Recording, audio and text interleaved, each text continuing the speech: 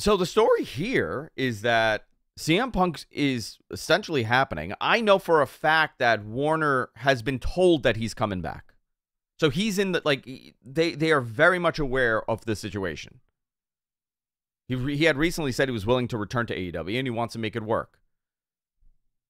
So the issue here is that he's willing to work with the Elite members. I know that as of the time I was told, and as of early this week, there was no intention on the other side. Maybe Kenny a little bit more than the Bucks, but I know, I mean, they do not want to work with him. There's been no dialogue between the two sides either regarding, sitting down and making this work. So the plans have been put in place to possibly have a tentative Saturday show to be the soft brand split. When I used that term yesterday on Mat Men, I was told that it's less soft than I'm putting out there. So I guess there will be people that are predominantly on the other show, on the Saturday show.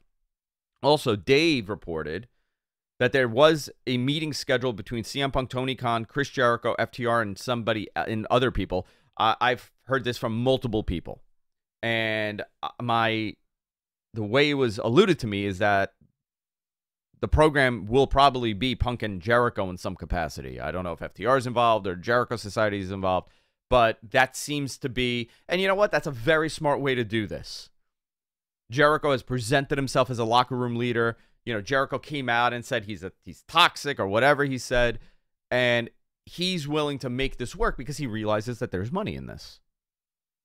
At the end of the day, it's for the greater good of the company to put your personal feeling aside with this guy. If he's willing to make it work with you, you know what? You can make it work with him too. So maybe this is a just to get the ball rolling type thing, especially with Kenny and the Bucks, because that big money match, the big money match, is a trios match between CM Punk and FTR and the Elite, and that singles match between Kenny and CM Punk. You got some big shows coming up, guys. You're trying to sell out a stadium. It's a 3-year-old company attempting to sell out a stadium. I believe right now, Matt, maybe you could find it, but I think the pre-sale request, right? Not tickets sold, but the request was around 50,000 standbys or inquiries, right? Are we referring to All In? Yeah, to All In. I'll see if I can look that up for you. If you can find that. I believe I saw that there were 50,000. First I saw 25,000 on the list, and then somebody yesterday sent me a link saying that there were 55,000 potential people, in queue to be in the pre-sale. If that's true, if that is true, that speaks to some extent the interest level on the show. My guess was, initially they could sell 25,000 tickets that first day. Easy. But now, maybe you move that bar a little bit. Also, Dax on his podcast confirmed that CM Punk misses wrestling and wants to come back. Of course he wants to come back. He got the itch. Once you got it, you got it. And you know what? He didn't leave on his own terms. He tore his tricep. He had the incident at the Scrum. He got into a fight. It's not, you kind of want to rehab your image. At the end of the day, listen, people think that he doesn't care. Of course he cares about how his image stands in the world of professional wrestling. This is a guy that's taken tremendous pride in his work. He was always told he doesn't have that WWE look to become a big star. He proved everybody wrong. He became a huge star with everything against him in the company. And I have no opinion on whether or not he should come or not, personally. I wasn't there, and I'm not going to fill in the blanks here based on what happened.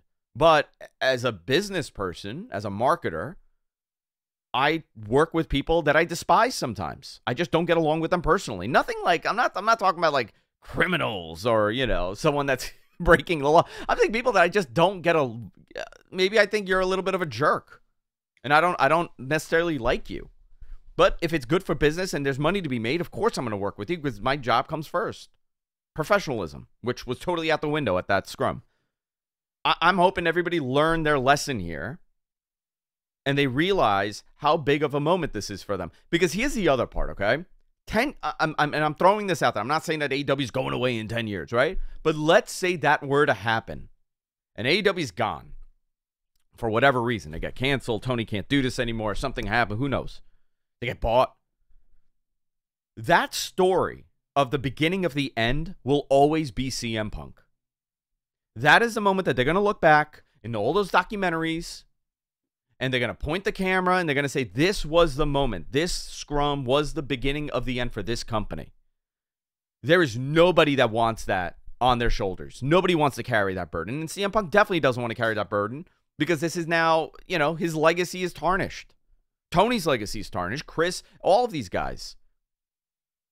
If you can make it work, you're going to have to make it work. So this is how I see this playing out, right? I see playing out is that you're going to do a trios match with FTR and CM Punk and Jericho and his crew. You'll do that. It'll lead to a singles match with Jericho. You're going to spread this across the summer. You could do some interesting stuff. Punk could have some really fascinating matches on, the Saturday show or Dynamite. You could rehab his image to the core that doesn't like him. If he comes off humble and apologetic and he kind of maybe says something and maybe, listen, man, if this guy comes out and looks at the camera and says, listen, Tony didn't want me to do this, but I want to apologize for what happened. I talk about professionalism. I was not professional at that moment. And I've learned my mistake. And I hope that we could, if he does it, he's baby-facing himself to the moon. I mean, at the end of the day, we talk about this. It's such a crazy thing that happened. Now they're going to have to work backwards and make this work for multiple reasons. You got Double or Nothing kind of coming reset, up. Right? It's a reset. Kind of yeah. I think this is going to be somewhat of a reset. Remember, you have the Elite are going to be in this feud with Blackpool Combat Book Club for probably most of the summer, I'm guessing, or going into Double or Nothing and maybe beyond. So that they're going to be occupied there. So you can leave them out of this and let Punk rehab himself, and then starting next fall, maybe do that program. I hope so, because that's a big money match. That's a huge money match. Huge. You don't get these opportunities too often. You don't get to do Bret Hart, Shawn Michaels after Montreal. It's not something that happens. I just use that as a comparison of opportunities that were totally missed, due to circumstances. Not anybody's, sometimes it's not your fault. There were a lot of factors that came in here. But if it was a perfect world and a lot of stuff that didn't happen, Bret would have come back in 2002, 2003 and had his match and his return match with Shawn Michaels. It would have been a big mega match. Obviously, it couldn't happen. But you don't get an opportunity like this too often. And Tony knows that. And I think Punk knows that, and everybody involved knows that. At the back of their minds, the Bucks and Kenny have to know what a big mega match this is.